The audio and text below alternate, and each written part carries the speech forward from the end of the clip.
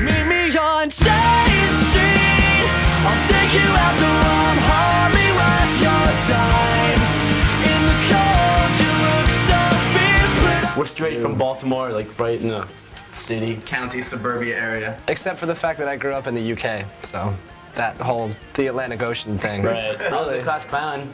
Got sent to the principal's office first day of kindergarten. For what? Flicked off the teacher or something. I didn't know what it meant. These symbols, these finger symbols. Me and Alex had some bands together.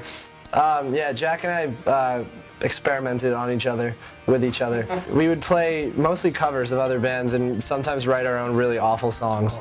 And eventually Jack stalked enough people that he found Ryan. Zach basically joined the band on the basis that he could do a kickflip. We pulled the band name from a line in a New Found Glory song, who at the time was like a huge inspiration for us. Yeah, Amber Pacific, I think, really facilitated the whole relationship. Yeah, they introduced us to Hopeless Records, and we signed Valentine's Day of 2006. And our senior year in high school. Yes.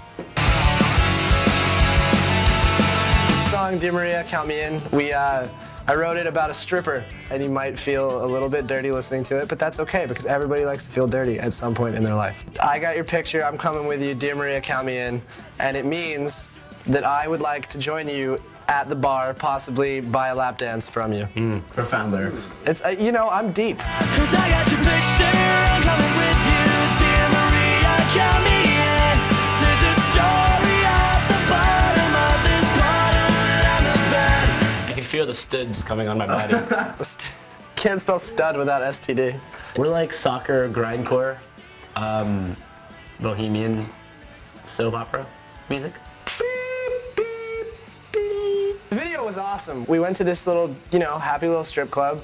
What was it called? Like Wiggly's. Lumpy or something? Lumpies? Wiggly's. Wiggly's. It was run by like these 8-foot Italian dudes who were like, all right, you've got 10 hours. The chimp put out more than the strippers did, so it was cool. Another tale of the American dream. When Alex was sleeping last night, I hit him in the face with my penis. Yeah, so we've been playing a lot of poker.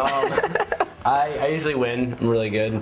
He's won twice, and he thinks he's the bomb because of it. $10 buy-ins. Winner gets $70. No big deal. Jack, he has this thing, his natural phenomenon that he probably farts about, I'd say on average, like probably 70 times per hour, but they never smell. So it's always kind of like a happy fart. That's a clean colon. I used to think the music industry was kind of like Duncan's toy chest from Home Alone 2.